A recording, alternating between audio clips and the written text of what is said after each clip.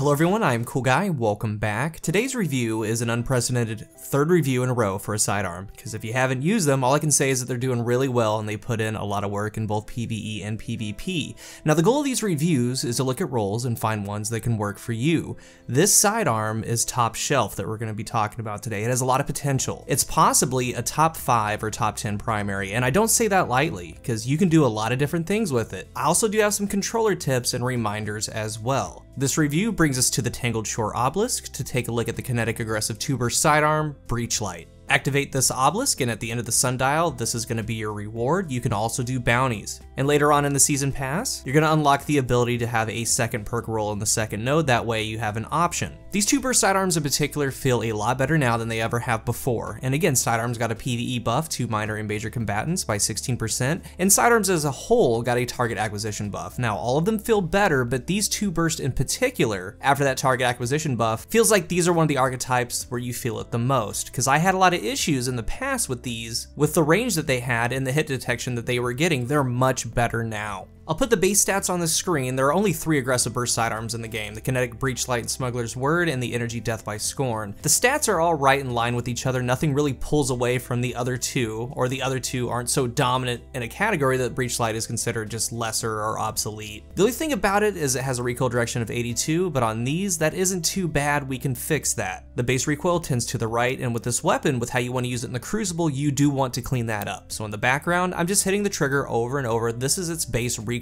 Look at how much it's flying up into the sky with no recoil compensation. So first off, don't be worried that it goes that high, because with these, you have to apply down tension with each shot. To keep them straight, you have to level them out. Now, a mouse and keyboard, that's not as exaggerated as console right here. It's much easier. So when taking into consideration the barrels for this thing, when you add on chambered, extended, arrowhead, those change the recoil direction. It helps these get a lot straighter. And at base for the Crucible, you do want to add on a counterbalance mod out of the gate to kind of stop that bounce intensity to the right. That way it's going to be a little bit straighter. Eventually it's going to start trailing to the left though.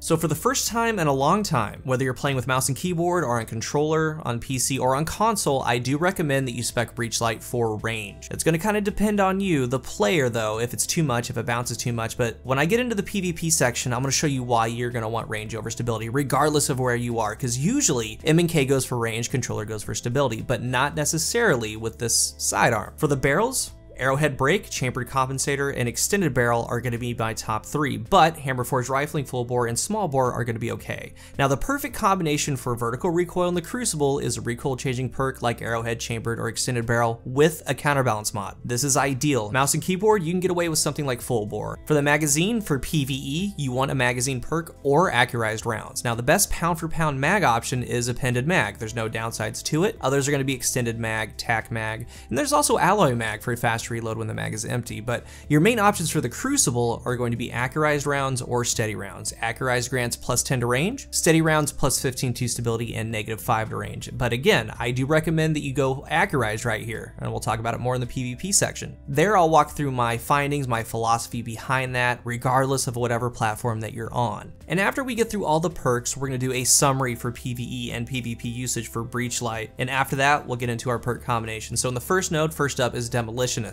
Top tier for it. As you get kills, you get grenade energy. Really good for any build, regardless if you're going for a grenade build or not. And when you throw your grenade, it refills the magazine from reserves. We have Outlaw. Precision final blows greatly decrease reload speed. It's top tier.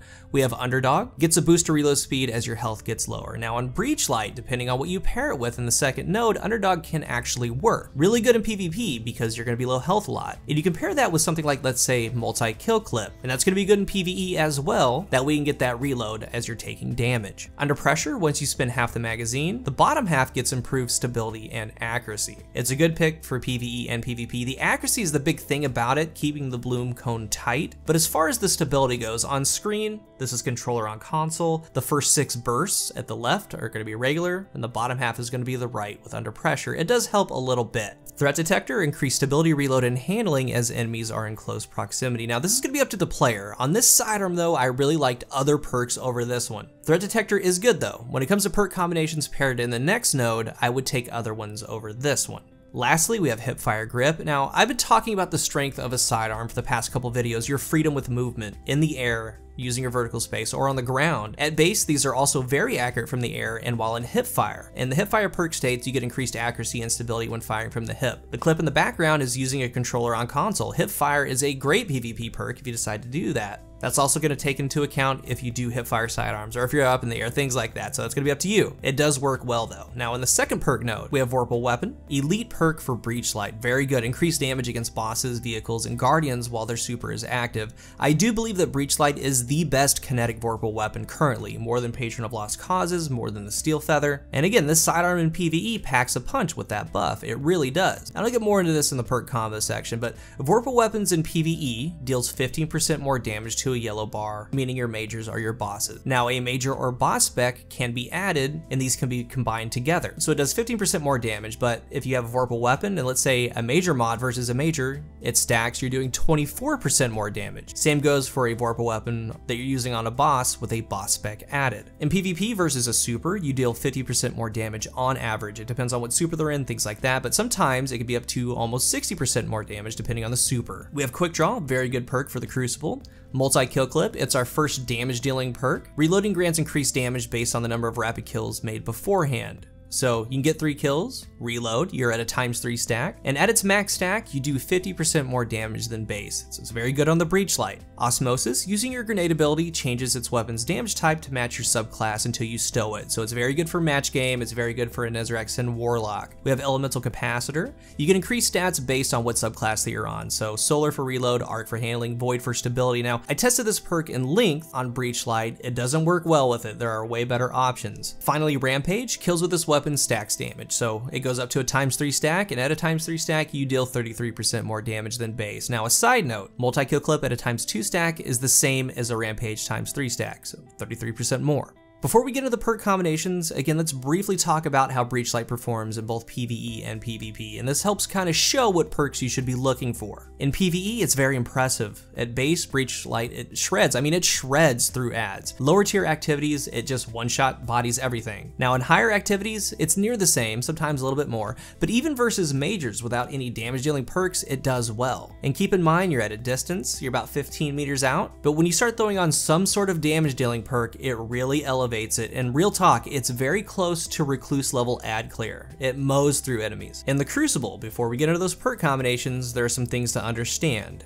At base, it does 45 to the head, 33 to the body. Its optimal TTK is the slowest out of all sidearms at 0.73 seconds. Now to hit that 0.73, you need 3 criticals and 2 body shots, so basically 3 bursts, and a burst comes out 2 bullets at a time. Its body TTK is actually the fastest out of all sidearms at 0.83 seconds, and that takes 6 total body shots. And this brings us full circle, coming back to talk about range. The more range that you have, the better fall off, the better aim assist at range, and so on. What we need to realize is that these are extremely easy to use. Landing shots is more important than accuracy, because the TTK is going to be a 5 bullet or a 6 bullet kill. The 5 bullet is 3 head and 2 body, and the 6 bullet can be plainly 6 body shots. So you really shouldn't be worrying about straight precision. These are relaxed, and that's where the range comes in. Because with Breachlight, it's more important to get the recoil straight up and down, with adding, let's say, chambered compensator and a counterbalance mod, then adding stability because the burst needs to be controlled after every single shot. You're basically holding a little down tension while you're shooting this thing to keep it level. It has a base range of 16 meters. It's still doing 45 to the head. As you step back, it goes to 44 and so on. Now, with a max range roll like right here, we have full bore, accurized rounds, and a max range masterwork. The fall off is 17.5 meters. So even up to 24 or 30 meters, you can still land pretty decent shots. And remember, 17.5 meters and in, with that max range roll, all you need to do is land 3 bursts on someone. They could be anywhere, and that achieves that 0.83. And as you're doing that, that 0.73 TTK is gonna happen because you're gonna land some headshots. It's very relaxed. Controller players, past fall off, let's say 20 meters to 30 meters, don't hammer the trigger down because it loses all of its aim assist. It gets away from you. Instead, you need to pace it. And this isn't, you're gonna be at 25 meters, let's have a duel. This is gonna be, maybe they're low health, you're gonna start taking shots at them. You need to pace it, let it shoot, let the recoil settle, and then fire again. That way you get that accuracy cone back and the aim assist back on. But the main thing to remember in the Crucible is it's super relaxed. It's a 5 bullet or a 6 bullet kill. And that 6 bullet kill can be all body shots.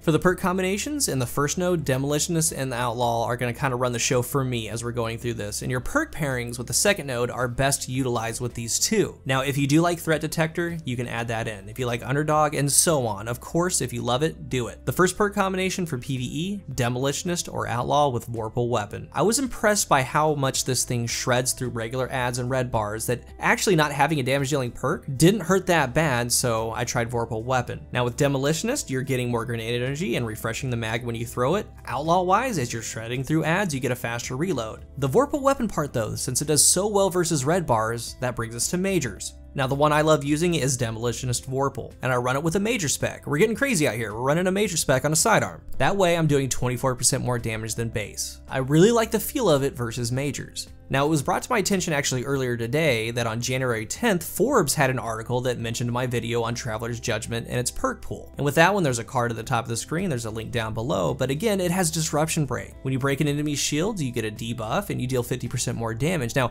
in this case, you deal 50% more damage from Disruption Break, but you also have Vorpal, and then you have a major spec. So with these yellow bars, you shred them down. You can use any energy Disruption Break weapon. That could be Kindled Orchid, Uriel's Gift. This season's sniper rifle is a high impact sniper. It can also roll a Disruption Break, and it's actually the only sniper in the game that can roll that perk. It's really good, and it's really fun to use even without Disruption Break. Most of the time I haven't been. I've just been using it to clear through adds, and when majors come, I have Vorpal Weapon with the major spec. The next perk combo is the damage dealing part. It's going to be Demolitionist or Outlaw with Rampage or Kill Clip. All interchangeable, but again, it gets through adds so easily. All you're really doing is just elevating this thing. It's top tier stuff. And between Rampage and multi-kill clip, I found that I actually liked Rampage a little bit more. It's basically always keeping a multi-kill clip ×2 stack, not worrying about how many adds I killed, not worrying about reloading. However, if you do go with multi-kill clip, for PvE, it's one of the best ad clears, getting 50% more damage. It is on a timer though. But remember, you can get a kill, reload, get a kill, reload, and the best way to use it is to do that. That way you're using a ×1 stack to get a ×3 stack, and so on.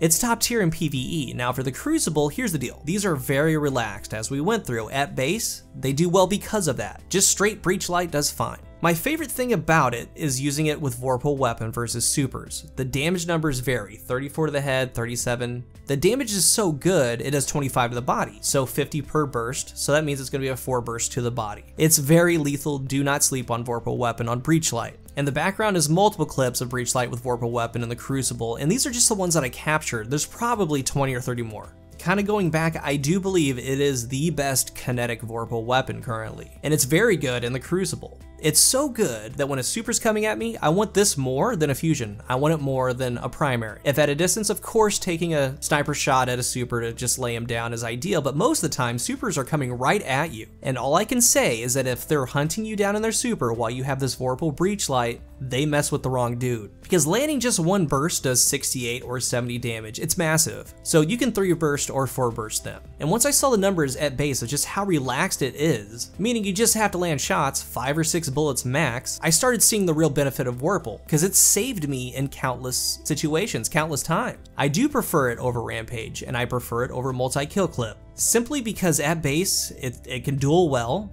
It's very relaxed, 5 or 6 bullet kill, and when I need it the most is going to be versus a super, and it performs well. And this is a sidearm, so I use it normally, as I would all game. I use my distance, my vertical space, and every point during a game, a super comes at you, and this is the weapon you want as they're approaching. I use Demolitionist and Vorpal Weapon. I also have a hipfire grip Vorpal, and most of you are going to get more out of Demolitionist. It all depends on how much you hipfire and how much you're in the air, things like that. The next role for the Crucible is going to be Quick Draw, and it's always going to be top tier. And PvP wise, you can pair it with anything in the first node really. It's going to be up to you and your playstyle. Next is the damage dealing perk. It's going to be multi-kill clip. And the main thing to remember is it chains off of itself. So you can get a kill, reload for a ×1, get a kill, reload. And I just want to continually say that way you do that and know that. Because at a ×1, it deals 53 to the head and 34 to the body. This means you can get a 4 bullet kill with 4 headshots or 3 headshots in a body. So it's a 2 burst. If you do that, you get a 0.5 TTK. For the MKC roles, drop mag can also come into play. Outlaw, Demolitionist, or hipfire can pair with multi-kill clip. And lastly, we have Rampage. Those same perks, Outlaw, Demo, or hipfire can pair with it, but I would personally go with Vorpal or a multi-kill clip over Rampage. It's going to depend on your playstyle. Pure lethality, it's going to be multi-kill clip. But I found that since it's so relaxed, it does great, and when I need it most versus a super, it comes through. And I've settled on that, so Vorpal is gonna be my personal top PvP option, because I would try other roles as I was reviewing this. In every single game, the situation always came up, and all I could think was, I really wish I had my Vorpal one on, because I would leave them low, and 100% they would have been down. For all around utility, it's gonna be Vorpal for me.